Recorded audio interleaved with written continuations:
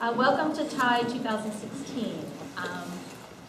Thanks to HCC, our vendors, CES volunteers, and other volunteers, and the work of the TiE PLC for putting this conference on. I'd especially like to thank Casey Daigle Matos, Sarah Bates, and Sapphire DeYoung. They are the backbone of this conference, and everything that you see happening is because of them.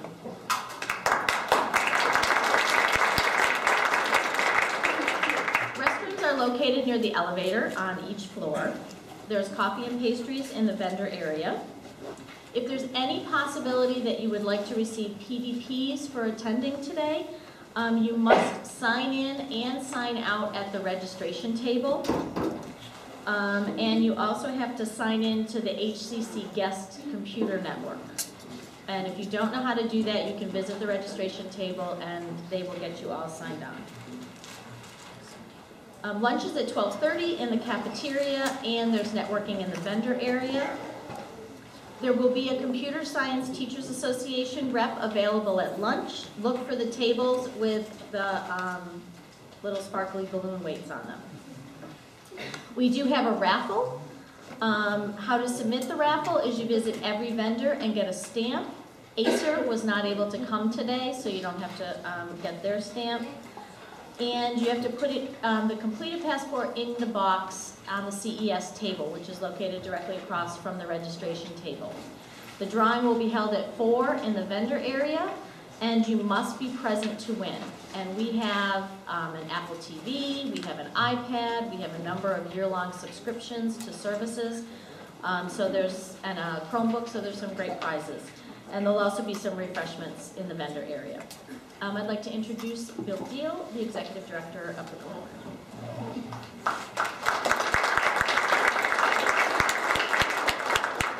So first we have to add to the thanks for this conference, Angela Burke, our Technology Director. So welcome to TiE 2016. My role is to introduce the collaborative and then our keynote speaker. And this is a really exciting conference. If you've seen the whole layout of the course of the classes and the workshops that we presented, it's a really exciting time. Same time in education, especially for technology education. We're really pleased that Collaborative can play a key role in helping promote technology education throughout the region, and especially with our member school districts. So CES is a membership collaborative, as all collaboratives in the state. We have 36 member school districts, which is almost all the districts in Franklin, Hampshire County. We also work with districts in Hampton County, Berkshire, and around the whole Commonwealth. We do a range of things. We were describing it last night to Arturo, and he was, I think, pretty amazed at the range of activities we're engaged in, ranging from early childhood education, parent workshops, family centers, through after-school programs. We have a lot of special education services. We do a lot of professional development and licensure activities after school, etc. We do a whole range of things, especially focused on our member school districts and other districts in the area. The role of all the collaboratives in the Commonwealth are to do things collaboratively that individual districts would have trouble doing on their own. And part of that is technology. So we can present these kind of conferences, we can provide all kinds of support to districts in their technology needs, and are always anxious to do so. So our technology department is kind of at your call to help with all kinds of different things you might need with technology and education. So, that said, let me introduce our speaker. Antero Garcia, who is sitting right there. We had the pleasure of having dinner with him last night. He's an assistant professor in the English department at Colorado State University. Prior to coming to Colorado, he was an English teacher at a public high school in South Central Los Angeles. And there he co-founded the Critical Design and Gaming School, a school I wish I could have gone to. It's a public high school based around principles of gaming. Arturo also completed his PhD in Urban Schooling Division of the Graduate School of Education, Information Studies at UCLA. His research focuses primarily on developing critical literacy and civic identity through the use of participatory media and gameplay in formal learning environments. And I think he'll unpack that sentence for you in the start. In 2008, he co-developed the Black Cloud Game. It's a digital media and learning competition award recipient. The Black Cloud provokes students to take real-time assessment of air quality in their community. They use custom-developed sensors that measure and send data about air quality They critically analyze the pollution in their communities and make recommendations to city officials. He's a 2010 and 2011, 2014-15 U.S. Department of Education Teaching Ambassador Fellow, providing teacher input and feedback on national education policy initiatives. His research has appeared in numerous journals, including, I'm glad to say, the Harvard Education Review, Teachers College Record, English Journal, and others. He's the author of several books. His two most recent ones are Doing Youth Participatory Action Research, which is at the conference for sale, and Hose, this is my favorite title of all, Hose, Wobble, Flow, a culturally proactive approach to literacy instruction. And I think the best actually introduction of him is written on the back of this book by one of our friends, and many of you know her, Sonia Nieto, who's a UMass professor, who said, "This beautiful book will educate, challenge, and inspire educators determined to improve their teaching." This is what he does. So I'm very delighted to introduce Antero Garcia.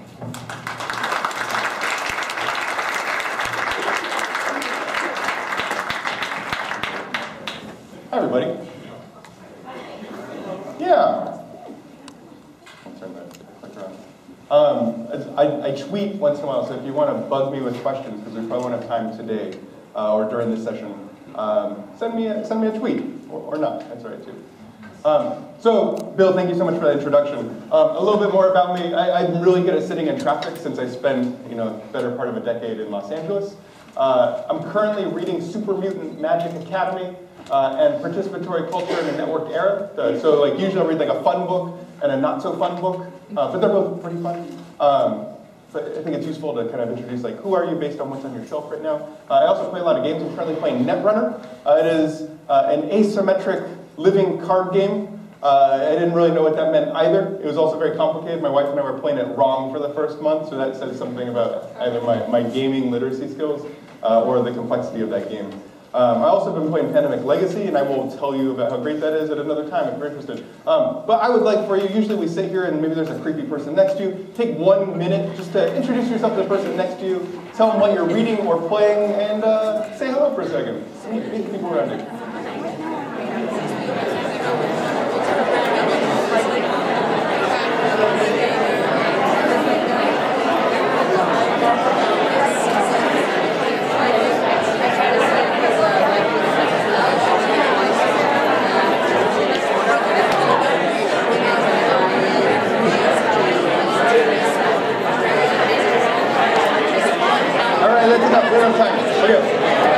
Move on. Hope that was a good introduction.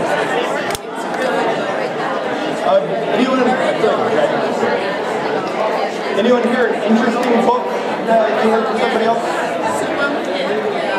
Or game? No. Okay. I've lost it. Okay. So here's what I want to do today. I do want to, if people have good book recommendations, I'm going to share some books that you probably haven't heard of later today. Here's what I want to do for our next hour or so, maybe a little bit less than that. I'm going to ask us, at a technology conference, what role does technology play in shaping the ideological becoming of the young people we work with? And this is a Bakhtinian notion, Bakhtin, and trying to think through ideological becoming. I think it's a useful way for us to think through how are we shaping young people with the tools and digital stuff that happens in classrooms and informal environments, right? And then along with that, what's our responsibility as the educators in the room? What kind of role do we play with this? And there'll be some conversation along those two lines along the way. To do that, I want to start with a quote, which is where the title from today's talk comes from. This is the first sentence of a famous science fiction novel. The sky above the port was the color of a television tuned to a dead channel. Does anyone know what this is? You're screaming in your head, you know this book? I heard something. It's Neuromancer by William Gibson. So 1984, good book.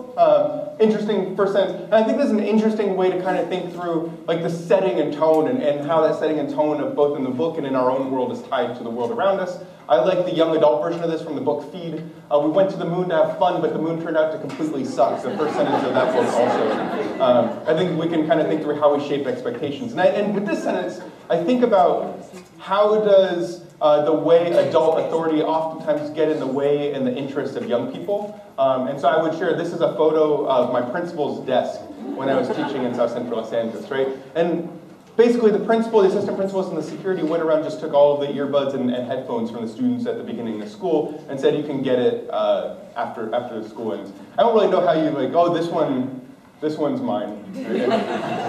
I don't really know how the students get those back afterwards. One, I think it's a, like, I don't want to boast or anything, but I think it's a beautiful modern art picture, right? This is my entry into MoMA or something someday in the future. But I think it speaks volumes to the ways we can think about educational policy around technology, youth interests conflicting with adult interests, and what the kinds of tensions are around these.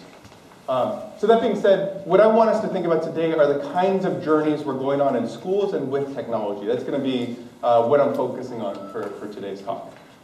So if we think about this journey, there's a lot of stuff that we're floating on, right? The kind of flotsam and jetsam that is moving us along. Colorado's a park state. I don't know if Massachusetts is a park or Smarter Balance, the butter or whatever it is.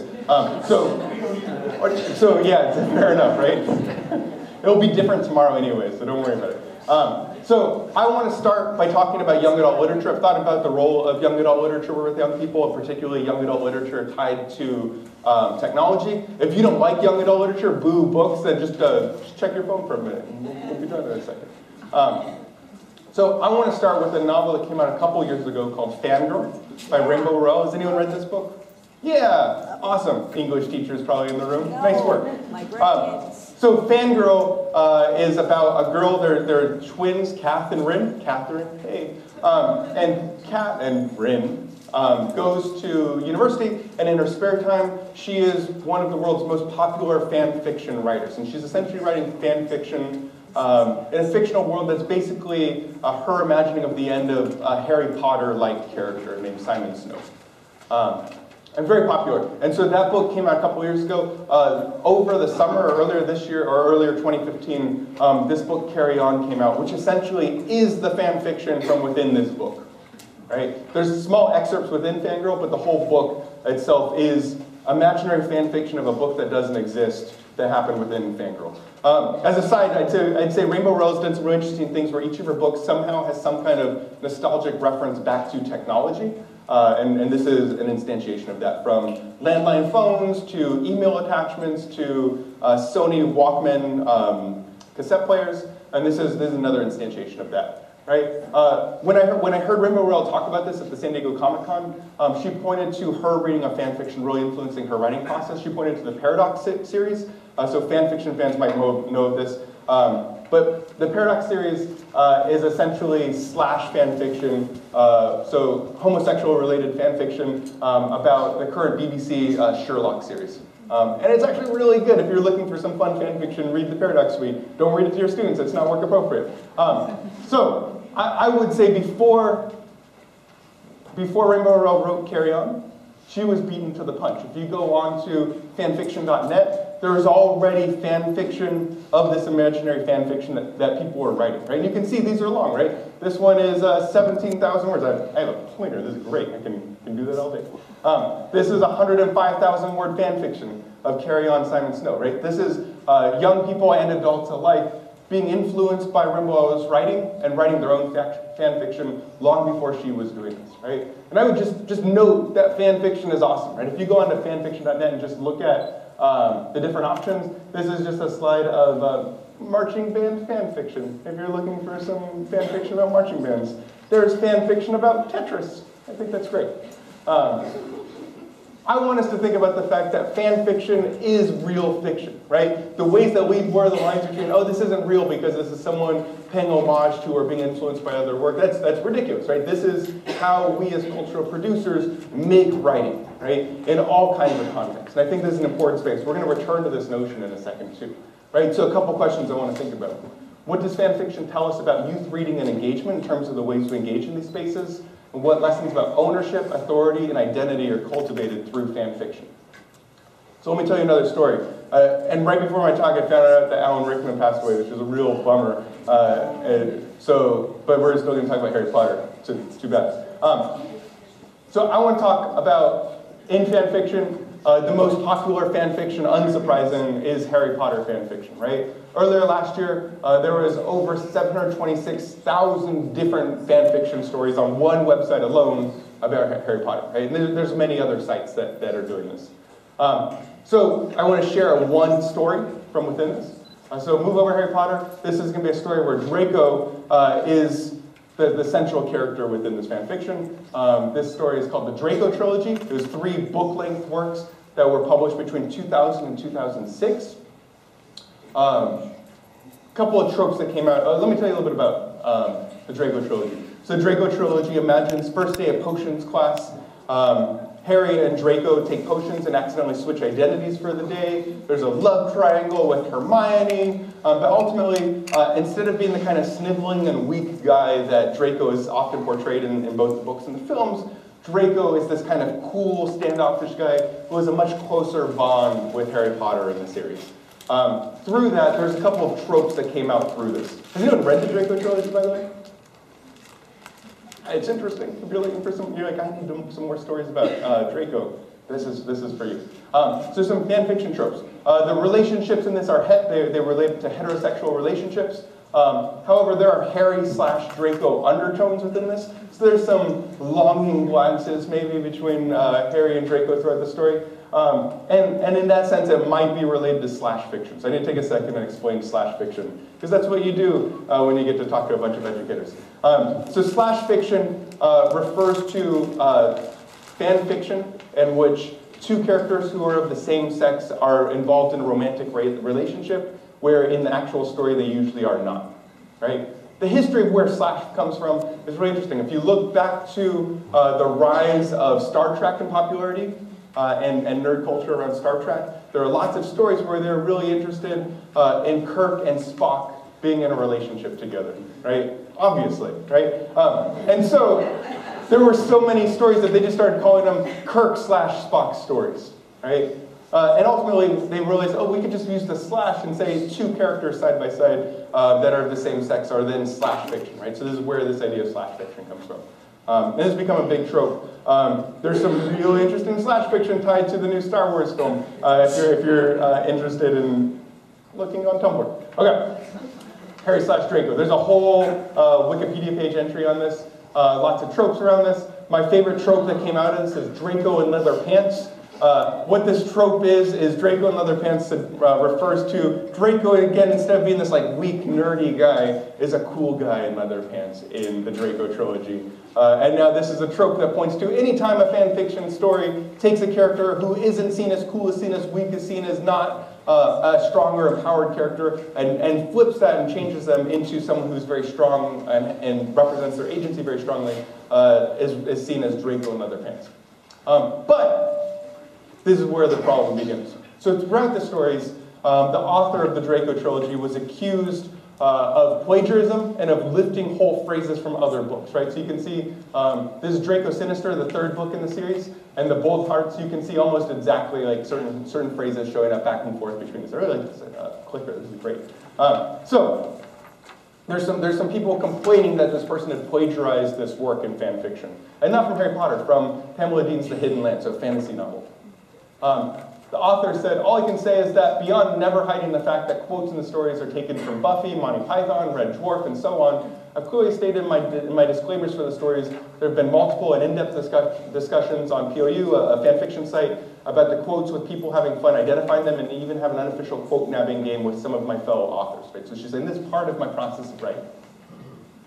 But the kind of complaints around this continue over and over, and the Draco trilogy was removed from the internet. Of course, 2 Google searches and you can download the PDF of all of these, right?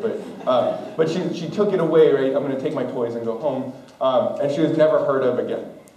And as a result of this, they gave her a name, the author of this. They called her She Who Must Not Be Named, right? Referring to Voldemort in some sense. But I'm here to tell you the name. This is why I came here today. So the author of the Draco trilogy is someone named Cassandra Clare. She changed the last name, her spelling of her last name from here to later on. She wrote the City of Bones series and the many books around that. There's now currently an ABC TV show. There's a movie. There's been over 10 million copies of the book sold. And we can think through how her writing of fan fiction was almost a training ground for her to be a very profitable young adult author, right? The processes of quote nabbing, of using other people's work, of building on the world that someone else had created, allowed her to create another fairly similar work with fantasy and vampires and fantasy tropes within this other universe. Right? So some questions I'm thinking about with this process. Who's left out when fan fiction is a capitalist trading ground? Right? So Cassandra Clare was able to use fan fiction as a way for her to become a very successful and rich author. Right? And what's the role of agency, literacy construction, and racial identity within these works? Right? I want to think through the racial pieces. Right? So in relation to that, I was struck by the Star Wars monopoly and the brouhaha that has, I've never said the word brouhaha until right now. So very self-conscious about that. So this is Star Wars Monopoly that came out for Force Awakens. You'll recognize that the main female character of the film is not one of the 4 characters that was originally offered with Star Wars Monopoly. Spoiler alert, that guy's not in the new Star Wars film, but they made him a toy figure instead of the main female character. Right? Other spoiler alert, that guy's in the film for like 10 seconds. So we can think through, also if you haven't seen Star Wars yet, you should go see it. Because I'm going to spoil it. Everyone dies. We can think through what this means, right? Here's a letter that someone sent to Hasbro, a young girl, Annie Rose, at age 8. How could you leave out Rey? She belongs in Star Wars Monopoly and all the other Star Wars games. Without her, there is no Force Awakens. Right? I think that's the best response to thinking through, who makes the decisions about what is the stuff that we're interacting with? How is that related to fan fiction? Right? If we look at the relationships with Rey, with the Tumblr community, with fan fiction communities, it's an entirely different trope than how marketers are thinking about this as well. Right? I think this is the real challenge we need to be thinking through. So I want to offer another perspective of this if we think about the counter-narratives that are emerging, right? The Hunger Games, if people haven't read the Hunger Games or seen the films, I'm going to ruin them right now.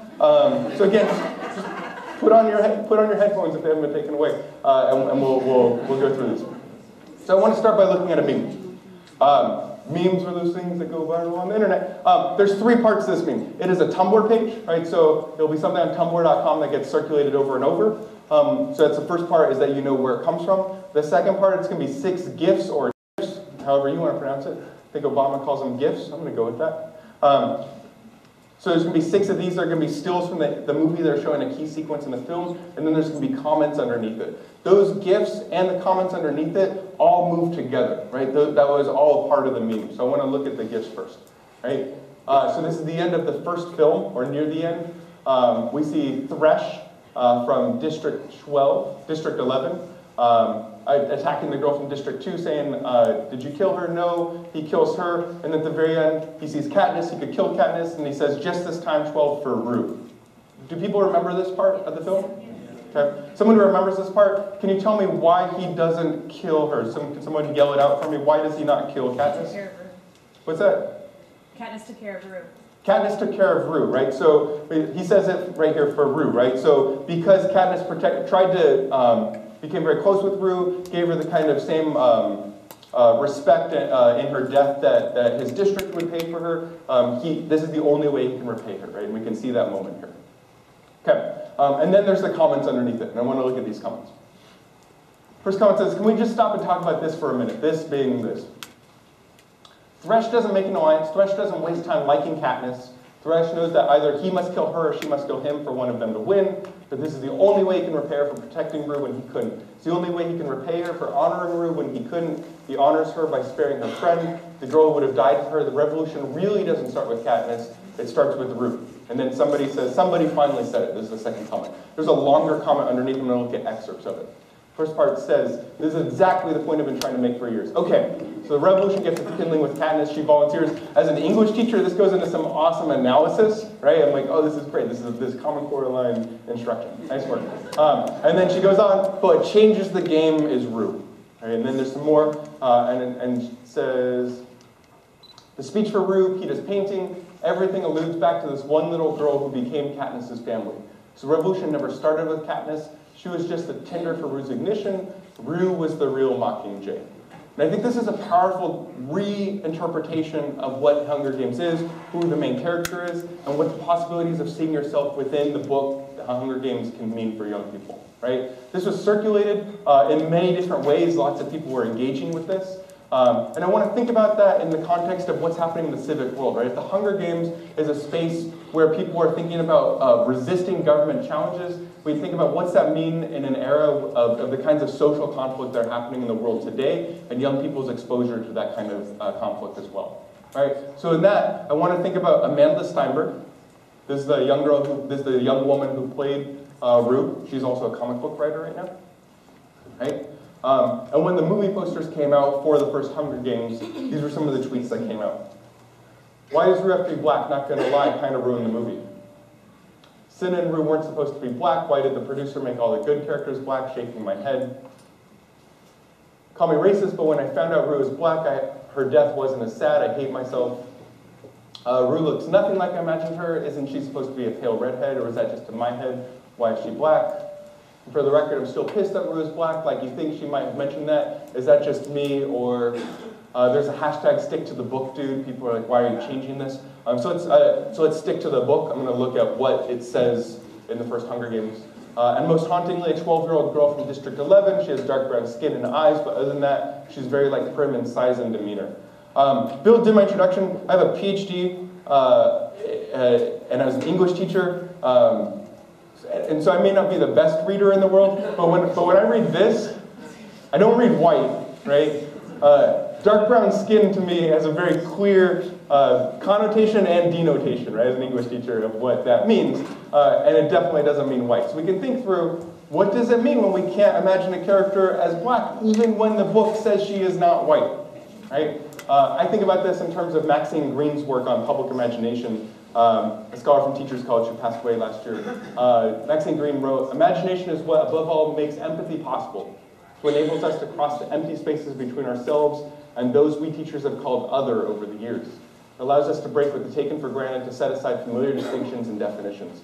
I think about public imagination and the limitations of public imagination. When people are upset that Rue is black, that a stormtrooper is black, that Annie's black, we can think about this over and over, Johnny Storm. We think about how representations of race are challenged and contested in a world of imagination, right? And when an author makes a canonical choice around this too, right? I want to think about this again, returning to Harry Potter, in terms of the Mirror of Erised, from the first book of Harry Potter. Does anyone remember what the mirror does? Yeah. Go. It shows whatever you desire. Yeah, so you look in it, it shows you whatever you desire, right? It shows your deepest, most desperate desire of our hearts, right, if you look into this mirror. And I would argue that in terms of the kinds of young adult reading choices for people today, if you are a young white reader, right, you can look in the Mirror of Erised, and you can see, regardless of your own identity, you can see yourself reflected in the young adult reading choices that are available to you, right? These are choices that you can make. However, if you are a person of color, right, and you're looking into the reading choices, you can find some books that might deal with identity and gender identity, but it'll be very limited. There aren't as many choices, so it'll be a distortion of your identity. You might see things that are historically related to yourself, but again, it'll be limited. You won't see as robust the kinds of choices, right? Hopefully, if you are a young black reader, you like sports or games, because those are the kinds of books that are available to you, right? And I think about this in terms of the descriptions of the Mirror of Erised. Man is wasted away before it, entranced by what they have seen, not knowing if what it shows is real or even possible. And I want to think about that in terms of James Baldwin says, you must consider what happens to a life which finds no mirror. And I think this is an important part for us to think through our responsibility as educators in terms of pop culture, the references around us, how we engage with these spaces.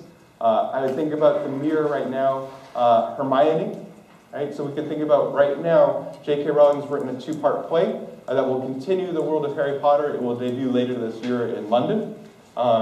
People got very mad when they acknowledged the casting and the person playing Hermione is a black actress. Again, people were upset about this. J.K. Rowling has come out and said, canon, what is official in the world of Harry Potter. Brown eyes, frizzy hair, and very clever. White skin was never specified. Rowling loves black Hermione because someone asked her what she thinks about the fact that Hermione is going to be black. Again, people on the internet are mad about something. But when you think about what this means, if you are following the Tumblr community, they have been describing Hermione as a black girl for a long time now. But we can think through how does society pick up, challenge, contest these spaces, and what does our responsibility mean as educators, right? How do we read race into the choices we make, right? When we read novels, when we read texts, is it only the characters who aren't white that their racial characteristics are described?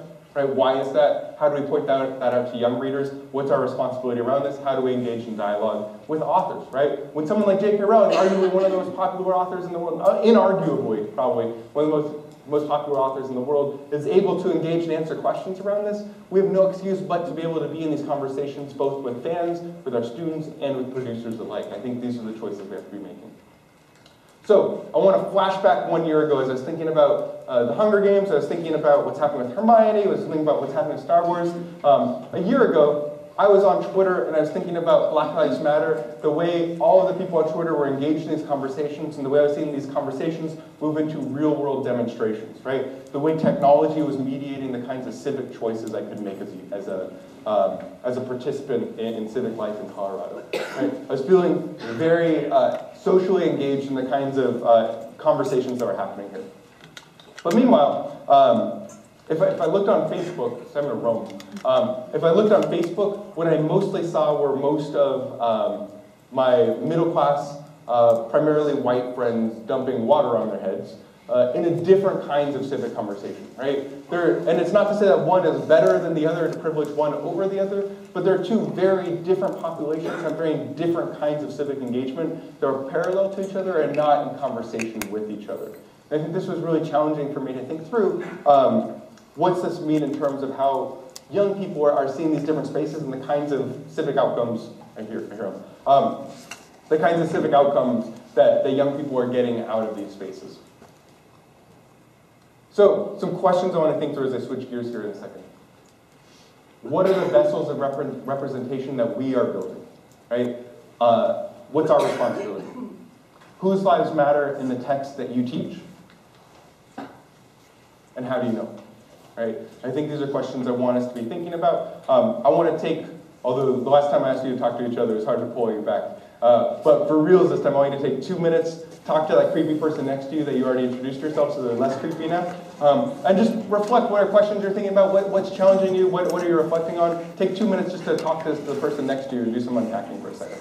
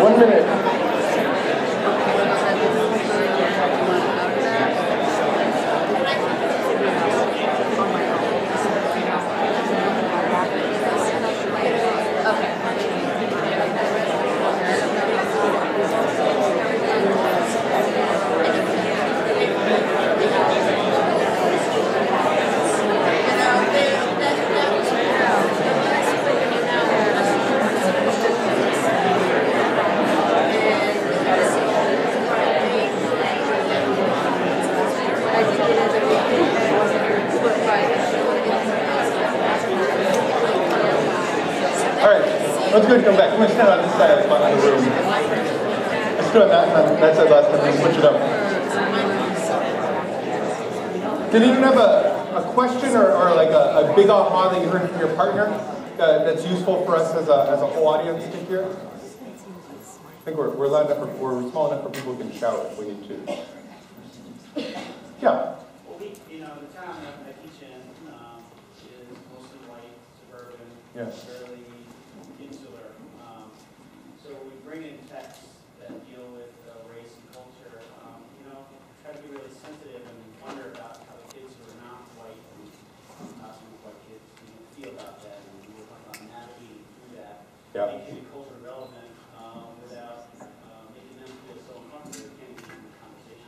Yeah, I think that's and if people didn't hear, right, this is how do you teach a text about racial diversity, for example, and if you have 1 or 2 students of color in that classroom, how do you make it so they don't feel uncomfortable so all the other students aren't looking to that student anytime, you know, signals of race are represented, right? I think that's a really important question to think about, right? And I think this comes down to like the ways that we foster relationships within our classrooms, right? How do we create spaces where people feel safe to have those conversations, right? And to be able to unpack that is also difficult, so I appreciate that sentiment. We'll have more time to keep unpacking too, but I figure it'd be good to check in with all of you for a second. Okay, so I would ask, do you have a litmus test for the kinds of texts that you're using in your classrooms, right? I like the Alison Bechtel test, right? This comes from Alison Bechtel's comic book, or comic strip. But the Bechtel test essentially is in films and books, are there 2 characters in a comic book, or sorry, it's a comic book. Are there 2 characters, for example, in a film that are women, that have a conversation with each other, that's not about a relationship or about a guy, right? And if you Google the Bechtel test, and you look up how many films do not pass this every year, it is staggering, right? The kinds of the big Hollywood films, most of them do not pass the Bechtel test. And that is a useful thing for us to recognize and just think about, right? I'd also think about, I want to show a 10-second clip. Go ahead and hit it, Steve.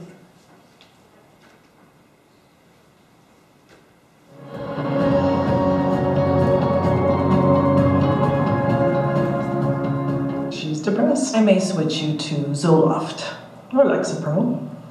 And twice a day instead of once. Have you been going to that support group I suggested? Support groups can be a great way for you to connect with people who are on the same journey. Give it a chance. Who knows, you might even find it enlightening. Truth is, very few people have been on Phalanxa for as long as Hazel has. We really don't know the long-term effects. Yes, Hazel. Perhaps there's a scenario. No. All right. So I didn't make this, right? There is a series of these on YouTube, and it just shows, they're super cuts of all of the people of color in a film, and they're usually a minute or 2 long for very popular films like The Fault in Our Stars. And I think it's useful for us to be aware of these, right? A film like this unpacks the invisibility of racial bias within these films, and what does that mean in terms of representation and portrayal? And again, particularly our students in these classrooms, if there's only 1 or 2 of them in there, right? How do they see themselves affirmed in the lives of the texts and choices that we use in our classrooms? How do we get those choices out there, right, in terms of technology? We can have conversations with our students around texts like this, right? What would that mean? I want us to think differently about all of these issues, right? So we usually talk about Steve Jobs and how great he is as an innovator, and I agree with all of that. There's lots of films about him. They're all varying degrees of quality, right, depending on the film you're watching. I want to look at a quick inventory of who Steve Jobs was based on that Steve Isaacson biography. So he wrote, Jobs was often bullied in middle school. In the middle of 7th grade, he gave his parents an ultimatum. I insisted they put me in a different school, he recalled. Financially, this was a tough demand. I was kind of bored for the first few years, this is Steve talking, so I occupied myself by getting into trouble. One time we set off an explosive under the chair of our teacher, Mrs. Thurman. We gave her a nervous twitch. Jobs' parents. If you can't keep them interested, it's your fault. This is them talking to his teachers, right? So this is their responsibility. And they said, he wanted me to promise that I'd never, this Steve Jobs talking about his father. He wanted me to promise that I'd never use pot again, but I wouldn't promise. By senior year, Steve Jobs was also dabbling in LSD and hash, as well as exploring the mind-bending effects of sleep deprivation.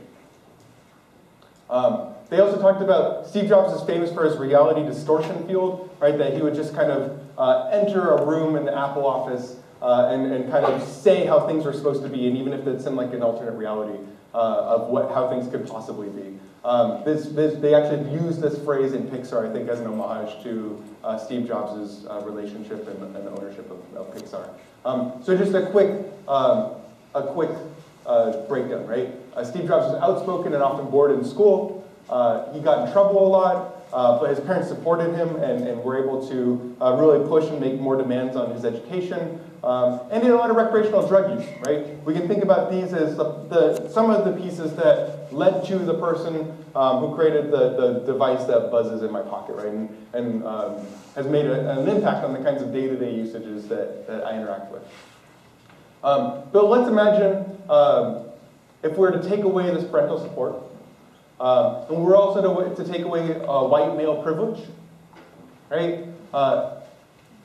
If Steve Jobs wasn't white and these were the kinds of factors, right? He is a loud person in school who gave his teacher a nervous twitch by creating an explosion under her desk, got in trouble and used drugs, right? We can imagine the kind of person that Steve Jobs might have been. We could see that person possibly described in a book like Michelle Alexander's The New Jim Crow, right? We think about the school to prison pipeline and how Steve Jobs' civic outcome and the kind of life path that he created would be very different if not for race. And this would be a useful way for us to think about the kinds of leaders in the Silicon Valley right now, right? So Steve Jobs, Larry Page, and Bryn Sergi, right? The Google guys. We can think about Elon Musk, the Tesla guy who shoots rockets into the moon.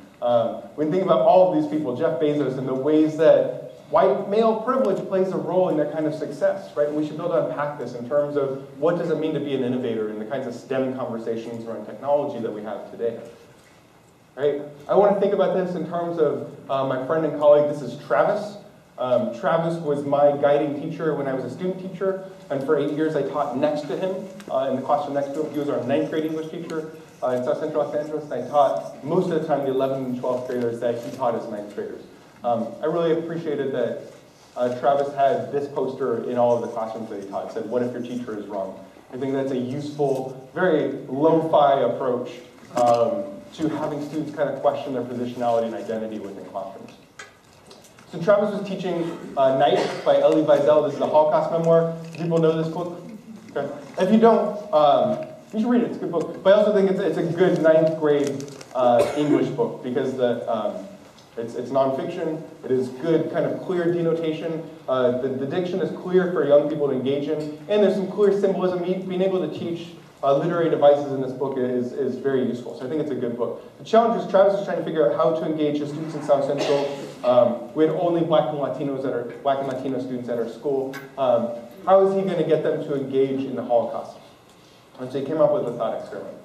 He said, imagine that people of color got together and decided that white people of European descent have had control of this land for 500 years and have not done much to preserve its resources or benefit most of its people. Therefore, as of tomorrow, all white people and people of white descent will be rounded up for deportation. Their property will be redistributed amongst people of color.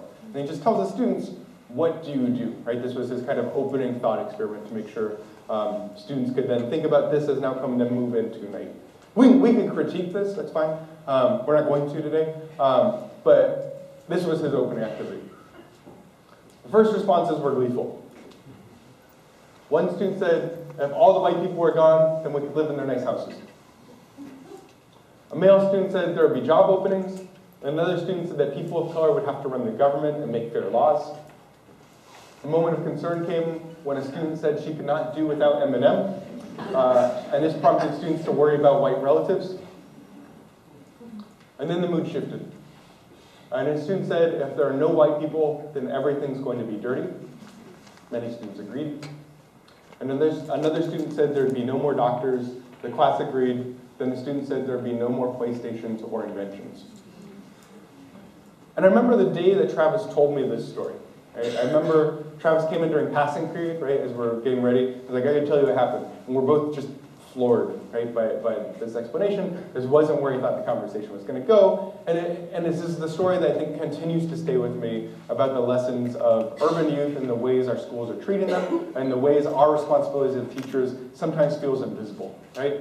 There's no textbook in 9th grade or any grade before that students can read in the textbook on page 17 that if you are a person of color, you make the world dirty, right? There's no app out there that when you swipe it or you click on the right button, it tells you that as a person of color you can't invent things, right? This is the hidden curriculum that over the first 9 years of student schooling is imprinted upon them, upon the kinds of educational opportunities that they see around them, the kinds of lessons that they see in the media, right? And the kinds of ways that they see adult mentors treating them, right? This is where our civic responsibility comes from. Right? Our responsibility is to think through the challenges of what students are bringing into our classrooms, right? That teachers like Travis are highlighting, and thinking through our responsibility, right? What do we do as an educational field, and what's the role of technology around these pieces? right? This is another teacher that Travis and I have worked with. This is my friend Mark. Mark is one of the other founding teachers at the Critical Design and Gaming School. Both of them are teaching right now at CDAGs. Unless one of them was sick or something, right? I don't really know. I didn't call them today to make sure. Also, I think it's early over there. But they will be teaching at this school today, unless something has gone drastically wrong. And I want to think through the other part of this responsibility, right? So Mark oftentimes just texts me, gives me updates on what's happening at the school. One of his very eloquent texts, yeah, I'm tired, bro, super tired. Mark is a blogger, edforchange.com is his blog.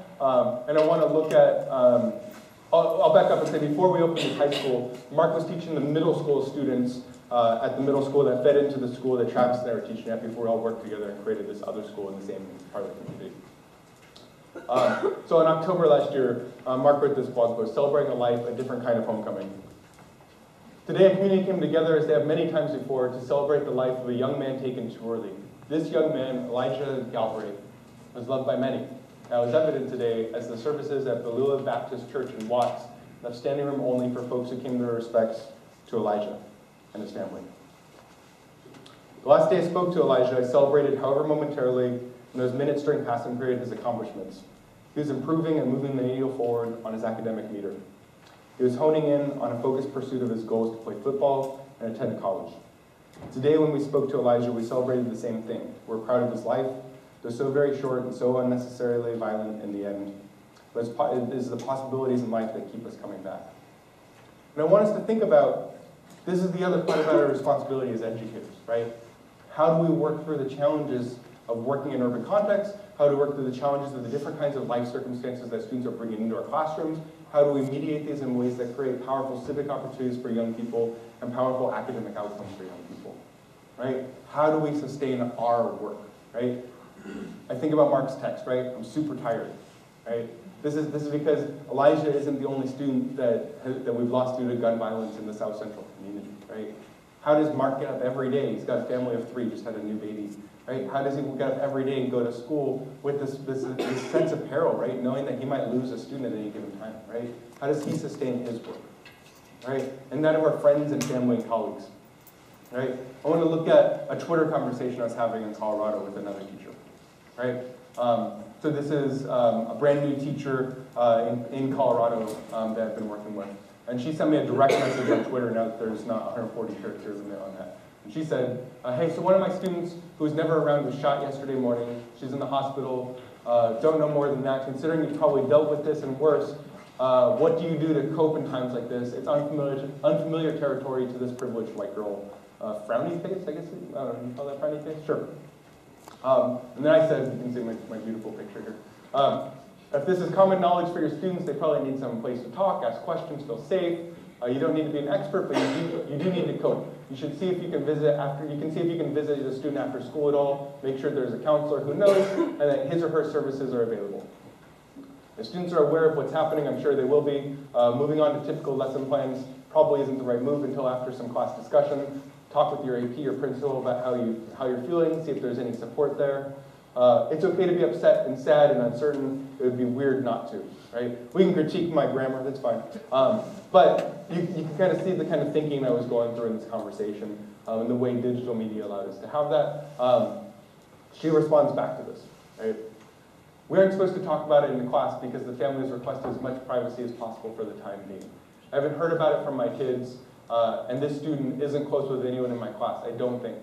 School staff is being great about directives. I'm more asking for advice on how to personally cope with it since it's a really foreign and difficult experience, right? And think about this in terms of my response, right? If I look at my response, it wasn't until the very end I kind of briefly mentioned, hey, you should be okay with being upset, like you have your own feelings, right? As a profession, we're really good at going into this kind of triage mode of, okay, here's what I need to do for my students, right? There's a lot of responsibility, it's a difficult time, I'm worried about the well-being of my students, and that's important, right? I understand why we do that, but I don't think, particularly in our relationship with technology and with our students, we do a very good job of thinking through what's our relationship to ourselves and our own kind of mental and public health, right?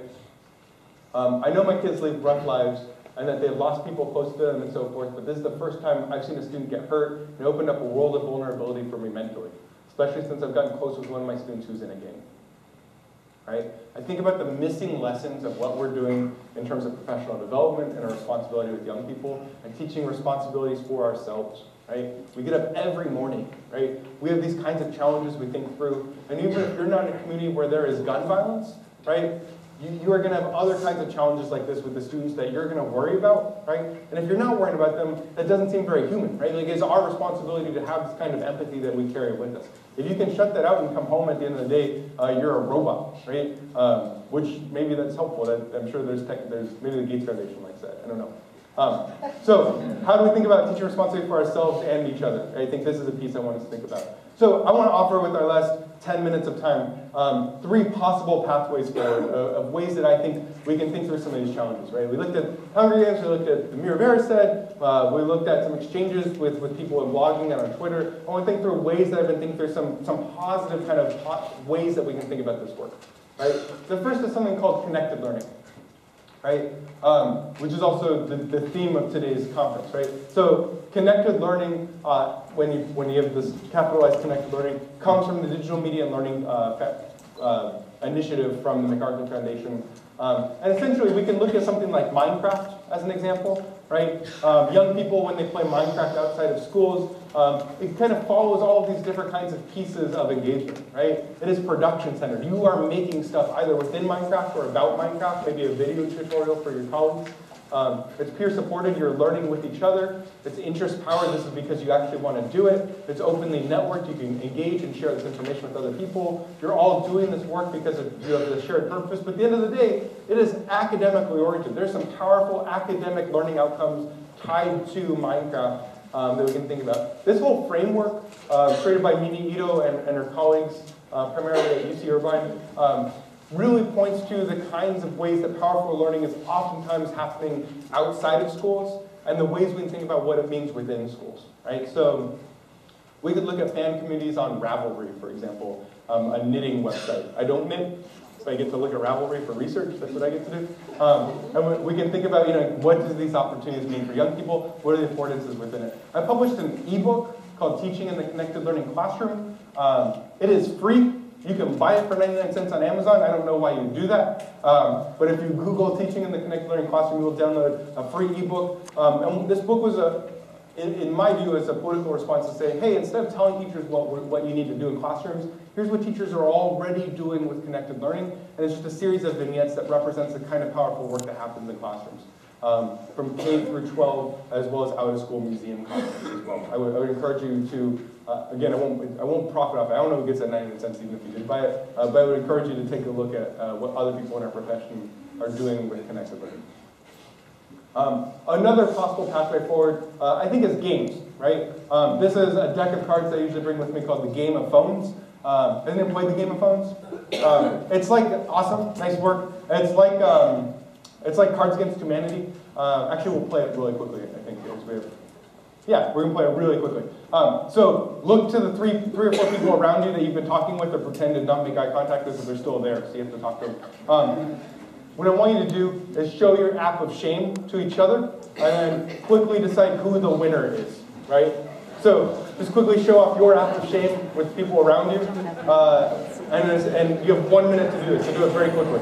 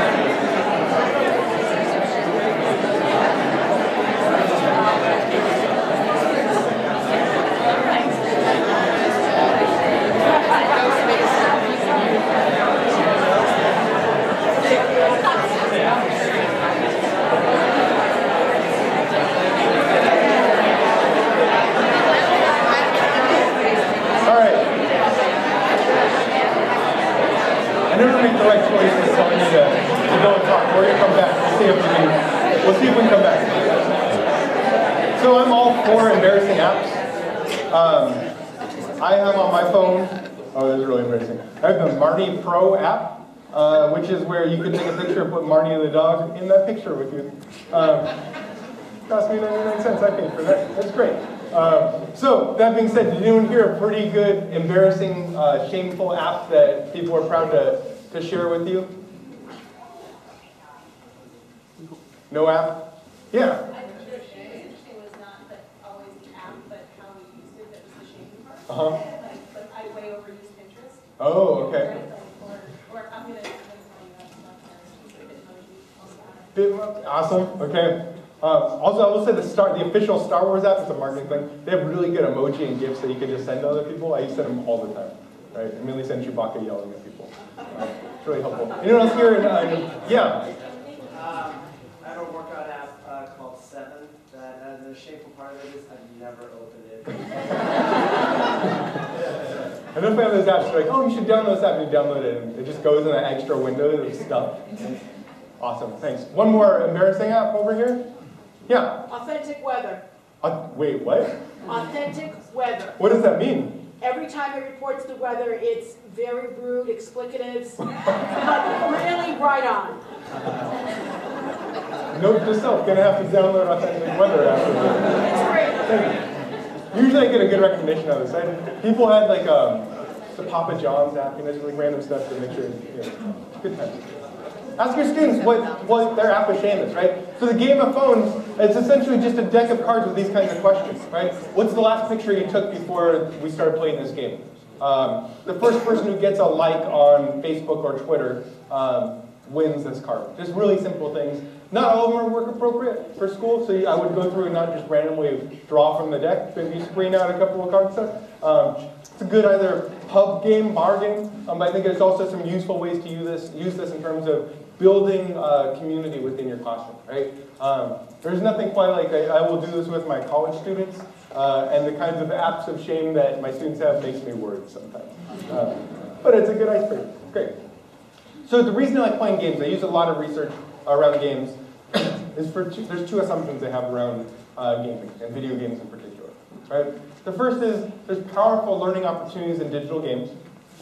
And when you think about the kinds of complexity in a game like World of Warcraft, right? Again, as a researcher, I get to read lots of books about World of Warcraft. I don't actually get to play it, but I get to look at pictures like this and talk about what literacy construction means for young people, right? We can look at something like EVE Online, which has these huge kind of global battles, and they have to slow time down to 10% time in order to make sure people can make informed decisions. When we think about civic demonstrations and protests in spaces like MySpace and The Sims, we can think about Minecraft again. Minecraft is so complex, people have made working calculators within Minecraft because of programming opportunities. So here's the thing that keeps me up at night, is Minecraft is complex enough where you can build a computer within Minecraft, which means you could someday build a computer in Minecraft that runs Minecraft inside of Minecraft. And then I just have to lay down for a while and contemplate what but my other assumption is that people can be pretty terrible to one another in online spaces and video games, right? And I think about Gamergate, and I think about the kinds of responses that particularly feminist journalists have gotten around Gamergate, and I think about the responsibility that we have with games, right? We have a lot of stuff where we talk about how great video games are for learning, and I agree with that, right? But I also want us to be critical about the ways that we're thinking about video gaming and the spaces around us. And so I'm interested primarily right now in games that aren't digital as ways to think through our digital pathways forward, right? So I think about this quote from Alice Waters, who's the farm-to-table chef from the West Coast. She writes, this quote is, "The table is a civilizing place. It's where a group comes and they hear points of view. They learn about courtesy and kindness. They learn about what it is to live in a community. Live in a family first, but live in a bigger community. That's where it comes from, don't you think?" This is from Twilight Los Angeles. It's a documentary play about the Los Angeles riots, and this is a quote from Alice Waters within that play. And I think it's useful for us to think through how are our classrooms set up like the table? How do we create this kind of community and socializing place where we're able to talk with one another? Right? The Quiet Year, I think, is a good tabletop game. It's a deck of cards again. People basically build an island map, and they talk about the resources that are on that map, and they just kind of build it out over an hour or two of time. Right? This is Lichen Isle. with an abundance of hidden formula. This was, I ended up playing this with poets. The poets were some real out there thinkers when we created the quiet year.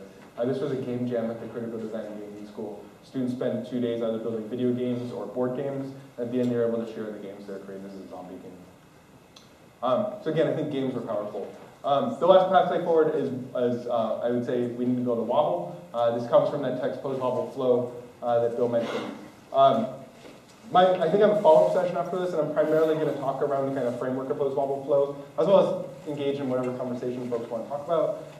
But I'll just give a sneak. This is if you don't come and don't read the book, here are the 2 things you'll need to know about it, right? First thing is, if we think about the role of teachers and professional development, it's not like this, right? You don't start out as a novice, and then at the end you're a master teacher, right? And this is what my student teachers think the teaching profession is like, right? Instead, it's more like this, right? It's just all over the place, right? When we think about the ways our mastery changes over time, I think mastery is a problematic word. We can think about how we're in the profession. We're always kind of wobbling with our positionality and what we're getting better at and what we're struggling with, right?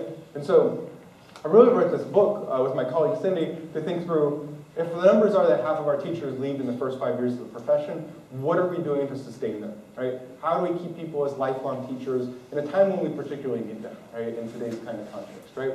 And knowing that the other part is that culture and our profession are constantly in flux. Things are always changing, right? And knowing things are always changing, right, we can't stay neutral as the train is always moving forward, right, to use the famous quote, right? There is no neutrality within the teaching profession. I oftentimes hear from teachers who say, I hear that you're talking about this critical stuff and you think it's important, but I just want to be very objective within my classroom. There is no objectivity, right? We need to be able to have very clear stances, because when you don't have a stance, that is a stance, right? And that's the other part I want us to think about, right?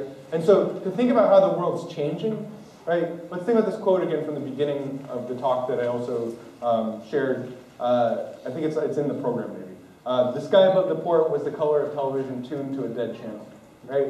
When William Gibson wrote this in 1984, the dead channel was the kind of what I called the ants racing sky humdrum color, right? It was the gray color, right? But if you tune to a dead channel in 2016, if you turn a TV and it's not connected to a cable, it is a beautiful sky blue, right? And when we think about the ways that you read this famous science fiction novel today, that first sentence means something fundamentally different to you as a reader, right? That dead channel you're like, oh, it's a beautiful day outside. And the context of how we read and the context of the world around us is constantly changing, right? I want to think about the diverse journeys that we're going on. I want to end by thinking about the ship of Theseus, right? Or the Theseus paradox might be another way that people have heard of this. So Theseus has escaped from the labyrinth, has returned home to Athens, and is celebrated as a hero, right? He's gone on this great heroic journey, and now he's here to return back, and kind of people are going to herald the heroics of who he was. And so they keep his ship in the harbor as a testament to Athenian strength and will. It just stays there. And for years it stays there. Years and years, people, every time they see it, it's a reminder of how great Theseus is. After 10 years, for example, one of the planks in the ship starts to rot, so they pull it out, they replace it, ship's still good, they set it to the side. A couple years later, another plank rots, they take it out and they put it to the side. Again and again they do this. Over many, many years, this pile has grown so gigantic. Okay. This pile has grown so gigantic that you could essentially build a brand new ship outside from the pile of wood next to the ship of Theseus. And you could build 2 identical ships, and the Theseus paradox is this idea of which is the real ship, right? Museum people have thought about this in terms of if they might be restoring an axe. There's a famous book called The Same Axe Twice. They might end up with 2 axes from the result of restoring and kind of preserving one axe through museum processes. When we think through which axe is correct, right? And I think about all of the kinds of reform initiatives we're doing, right? Maybe your classroom has one-to-one iPads or Chromebooks or netbooks or whatever you want to call them in your classroom. Maybe you're using digital devices. Maybe you have a smart board. Maybe you have an LCD projector, which has replaced a whiteboard, which has replaced an overhead projector, which has replaced a blackboard. And all of these things ultimately, at what point does the ship that we've built, right, essentially recreate the same inequalities as the ships that we built before us, right? How are we recreating the same inequalities over and over in the teaching profession? right? At the end of the day, what is the responsibility of educators around all of this stuff that we carry, right? We're no longer in an era of No Child Left Behind. We have this other problematic thing. And I think it'll be different soon too, right? How are we constantly changing all of this stuff? And who's steering this ship, right? Our responsibility as educators is to think through who's driving the work that we're doing in our classrooms and what's the best interest of those people, right? Here's the questions I want us to think about, and I'd be happy to have this conversation probably on Twitter or during lunch or something. What journey are your students embarking on? How are you safely stewarding and supporting their agency in these travels? Our responsibility as adults. And how are your actions supporting a loving, humanizing ethos within your classroom and profession? Right? I think we have this responsibility both to our students and to the other educators, both that we work with now and that will come after us. Right? How are your actions supporting a loving, humanizing ethos? Right? I don't think we talk about love and humanity as much as a profession. I think that's a responsibility that we have. This is my contact information. Thank you very much. I really appreciate it. I'll see all of you the rest of the day.